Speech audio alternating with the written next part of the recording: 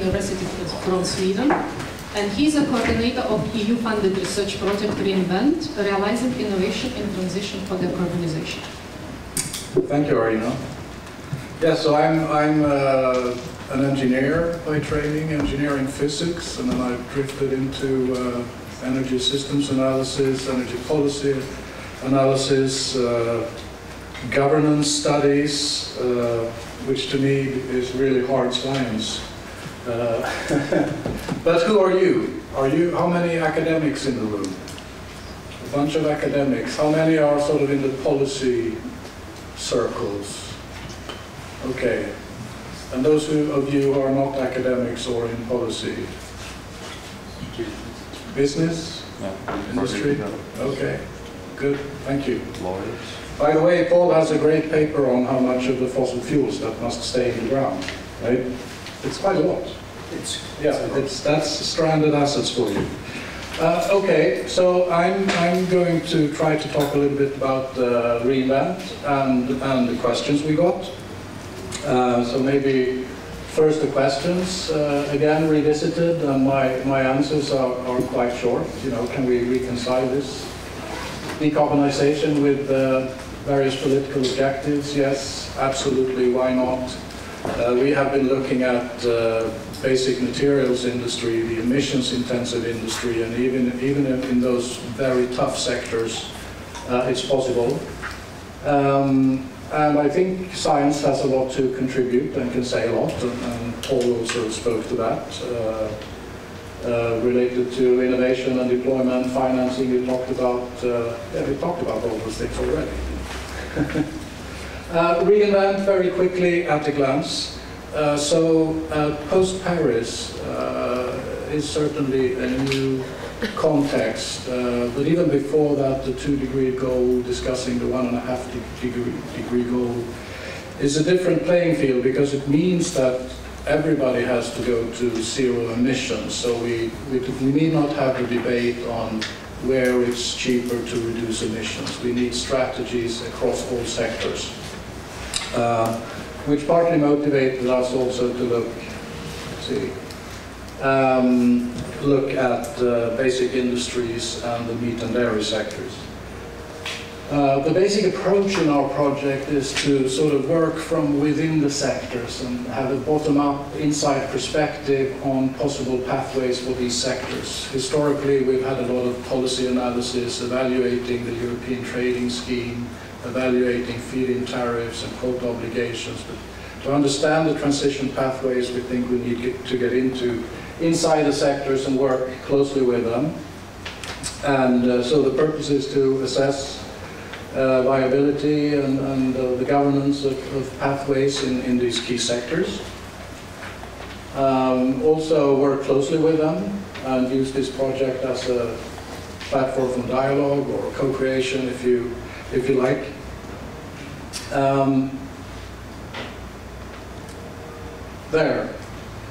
I won't bore you with the details of the different work packages. We have specifically, we're looking at steel, plastics, paper, and the meat and dairy sectors. We're a fairly small team, 5 institutions, a mix of people from engineering, economics, geographers, modelers, and political science, working on those issues. When I talk to these social scientists and economists, and we're looking at this problem, I try to sometimes go back to the very basics. What is it that we have to work with when we're on this planet? And when working with industry and basic industry, that everything is not a social construct, but there's something basic we can know about the future. We're expecting to still have the periodic table of elements. We're expecting that the sun continues to shine. So the good news here is that we have a very ample energy resource that we can use to create those more circular and sustainable economies of material flows. So, you know, basically the resource conditions are there. It's technically possible. So it boils down to a policy and governance issue at the end. If we look at industry specifically, and materials and decarbonization, we have different types of materials that we need in society. It's metals, it's various minerals for producing glass and PV cells, and we have organic compounds. That could be plastics, it could be paper with biogenic origin, and a relatively short list of options to reduce emissions through emissions efficiency in the basic conversion steps. So we can have carbon capture and storage, we can have bio-based feedstock, we all know that's a scarce resource. We can have electricity, so electrification is becoming a big thing, because when you think about it long-term and 100% renewable energy, you do get electricity as your primary electricity carrier. And you want to use that directly if possible, and if not, you can produce hydrogen, you can use that to balance the grid, etc. The difficult part about these industries is that there are few, if any, co-benefits. So if we look at sustainable cities, sustainable transport, we have all these co-benefits and things that improve at the same time as we do climate mitigation. But in this case, we don't have that really. You still produce the same materials, but they become more expensive. But, you know, is that a problem? In most products, the cost of the material as the share of the product price is very, very small. So I would argue we could afford 3 times more expensive plastics, no problem. There's a Finnish guy out there in the exhibition. Did anyone visit him? He made a small candle from solar electricity and carbon dioxide. So he captured the carbon dioxide from the air. He took solar electricity, he reacted with hydrogen, Fischer-Tropsch, and did a candle. So it's doable. Now his candle was extremely expensive, of course, because it was lab scale. Potentially a large electricity user. I'll show you, this is just one example. So I think this is interesting also, how industry and companies change their perceptions. We've seen it in the energy industry, clearly how companies like Aon changed their strategy, they split the company, and it's moving into these other sectors now. So in Sweden we have the example of the steel industry. This came 1 year ago. This is how the steel industry can become fossil-free. It's the mining company, the energy company, and the steel company, SSAB. And they have this idea that, listen, maybe we don't need coal and coke anymore. We can produce iron ore pellets, use hydrogen to reduce the iron ore, get the sponge iron and water as a byproduct, and then put that into the electric arc furnaces. So it's perfectly doable. And this is a project which is now starting up, and it's not a research project. They are really aiming to develop this process, making a pilot in the next few years, scaling it up in 2025, 2030, going ahead.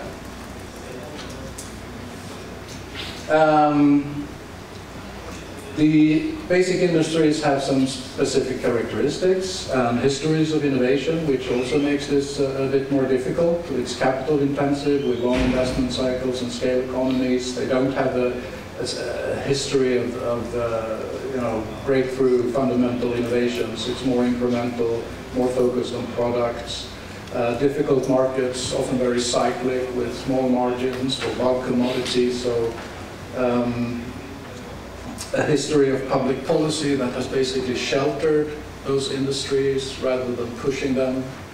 You know, you get exemptions and you get free allocation of emission allowances, etc.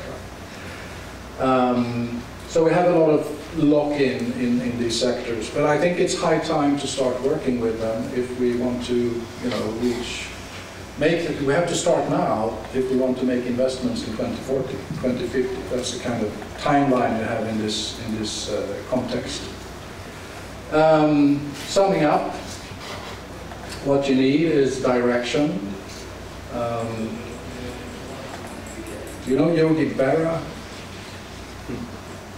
He's the guy that produced a lot of quotes. He was a coach for the New York Yankees. He said that you have to be careful if you don't know where you're going, because you might not get there. And that it's very simple. You need direction. You need to know where you're going. Paul talked about the need for innovation, system innovation. So it's not only technology. We need to create market pools for these. And you also talked about the changes we need in institutions. We need to ensure deployment, and there's a tricky area here about risk sharing and financing, and how do you share that between industry and governments. What we've seen in renewable energy, for example, in Germany with feed-in tariffs, is that you create very safe investment conditions for investors. Can we do the same with industry, or is it too difficult? We need international policy coherence. We talked about more expensive materials. So that's something that has to develop. And it requires a lot of institutional capacity, which is maybe not really in sync with what we've seen in recent years and decades in public management.